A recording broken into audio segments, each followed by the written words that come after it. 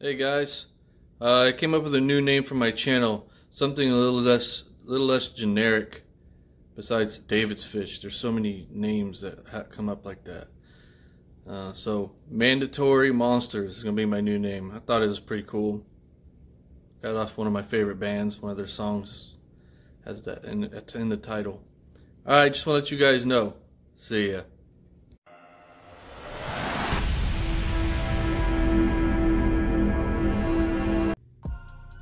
Hey guys, welcome to Mandatory Monsters. I changed my name, it's all good. Alright, this is the plan I have for my next tank. It's going to be a monster of a tank. I like to make plans like this. This is to scale. Every foot in real life it will be an inch on this paper, so this will be a 2 scale. It's going to be 8 foot by 4 foot tall and 4 foot deep.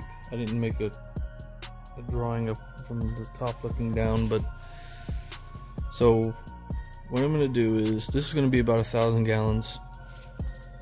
I'm going to make it's going to be like kind of like a wood pond, a raised pond, but with a viewing panel. And this is going to be a 6 foot viewing panel, a little less than 6 foot on the opening because I got to have 2 inches of overhang for each side. And what I have to do is, I was just going to build a huge tank like I build my 350, but I rent this place. I'm going to have to move it one day, and I'm not looking forward to that. So I'm going to make a pond like this, but I'm going to use a pond liner. I'm still going to have an acrylic viewing window, and it's going to be heavier, so I'll be able to take it apart whenever I move. And whenever I move, I have a new liner ready to set up wherever I buy a house. But it's going to be a little while before I do that, so I figured I'd go ahead and build this in a pond style so I can take it apart. If I were to make it like on my regular tanks, I'd be using epoxy, pond shield. You can't take that apart.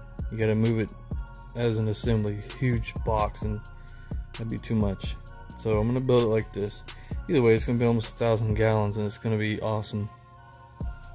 So I don't know if this is the type of paneling I'll go with. Just kind of did this to make it look like, show you that this is going to be wood. I might do this gray. The inside will be all black. Fish will be in here. It'll be 4 foot tall, so you'll be looking down a little bit. This will be big. This will be 22 inches. So halfway down. 4 foot tall. That's going to be awesome. That will be huge. The inside, I didn't draw the inside with any care. I just do it with it. You'll see. There you go. That doesn't look as nice, does it? That's what the frame will look like. This is all be 2x4s. I don't know. See, I have 4 rows here. I don't know if I'll do 4 or 3. This will be the face. The back will be like this, but all the way. Because this, I gotta make a hole for the viewing window. And these will be the sides. This will be very easy to build. You can see there's a lot of videos on YouTube about people making ponds like this. Of course, I think Joey King DIY has one. Of course, that guy has everything. If you want to build something, he has a lot. Not much anymore, but he's done so much. And then there's tons of others, but I'm gonna do my own using putting a viewing window with pond liner, and I have a great idea how to do it. I'll explain whenever the time comes, but a lot of people wonder how I'm gonna put an acrylic window in with pond liner and seal it, and I know exactly what to do. Well, I hope I do, because I don't want that thing leaking. Alright, really short video. I just wanted to announce my name change and show you my new plans. This will begin in about 2 weeks.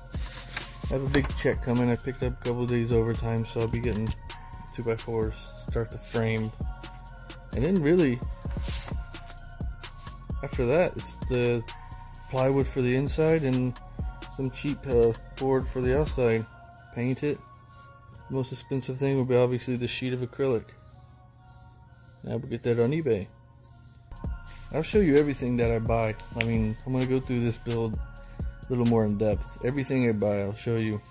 Even eBay, I'll show you exactly how much I paid, everything.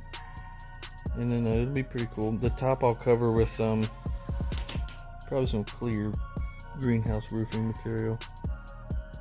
But alright, that's all for now. See ya.